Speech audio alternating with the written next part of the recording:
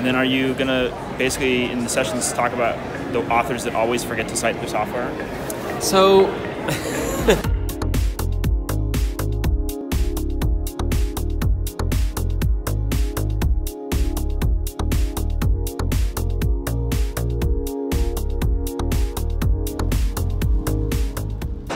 Okay, I'm a little late getting here this morning, day 2, and my dreams, my prayers have been answered.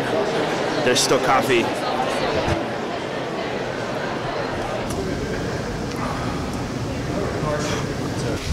All right, time to go learn about stellar flares.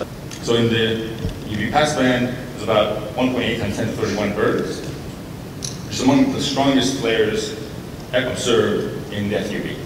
But as you can see in the far ultraviolet, the energies of the flares of the young dwarfs are much, much greater than those of the old dwarfs, roughly 2 to 3 orders of magnitude. A few decades ago, it was a surprise to find that active M-dwarfs have bright, quiescent, non-thermal radio emission. Excited to show you today new X-ray and optical data on stars from 2 open clusters, Persei and Hyades, who are believed to be coeval, around 650 million years old. She's made a bunch for friends and for I'm here to ask for sartorial forgiveness. Oh yeah, you're in trouble. I failed sartorialist. I failed to deliver a box. Oh, I heard about this box. It's sitting on my table at home because I am forgetful. But my wife, who is amazing, is going to bring it down. Okay, wow. At least we have somebody who picks who up actually your is pieces. responsible.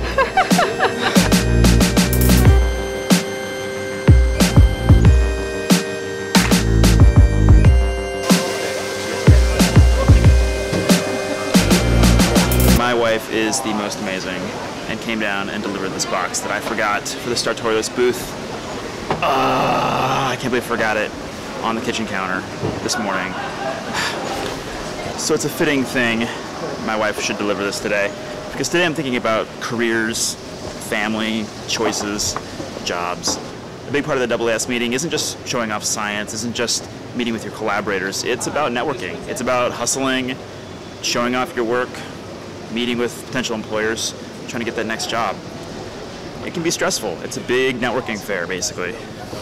So I've certainly made my own specific choices about my career. Of course, this week I'm balancing family, balancing living here, and attending the meeting. But I've also made choices about which jobs I'm applying for, which cities I'm willing to live in, and what I'm not willing to do. If you don't remove your poster at the end of the day, they will remove it for you.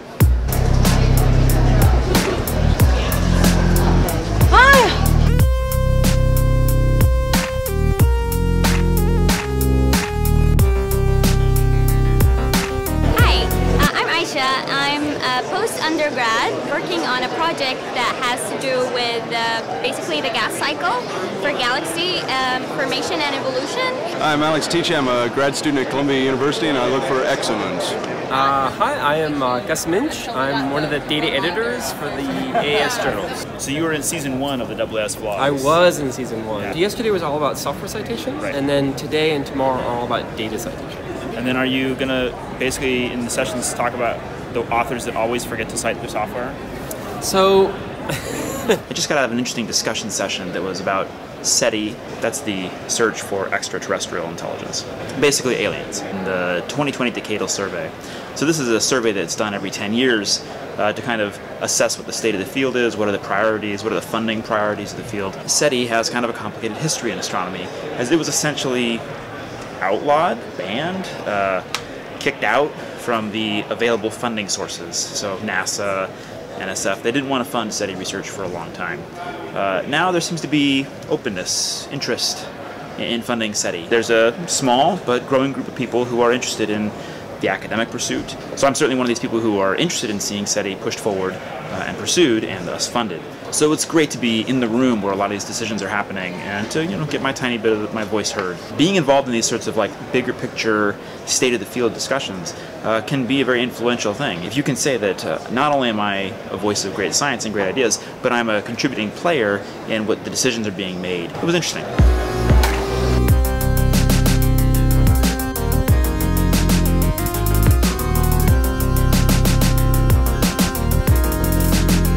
feel like that's new. That's really cool.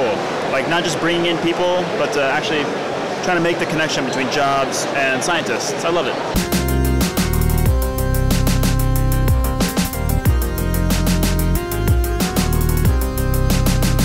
My name is Christina Lindberg. I go to the University of Washington, and I'm here at this conference just trying to pick up as much bad chocolate as I can.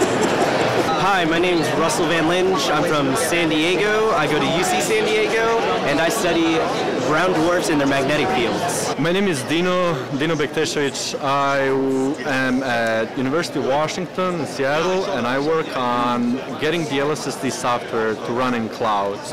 Okay, it's almost 6 o'clock. For dinner tonight, I'm meeting up a bunch of people from my grad school class. So these were the 8 of us who entered grad school together and now have taken a ton of different career paths. So it's good to catch up and see where life is taking us. We entered grad school 10 years ago, so it'll be a nice reunion. And it causes one to really reflect on where they're going. I don't know what my next job is. I think that's it today. See you tomorrow for day 3.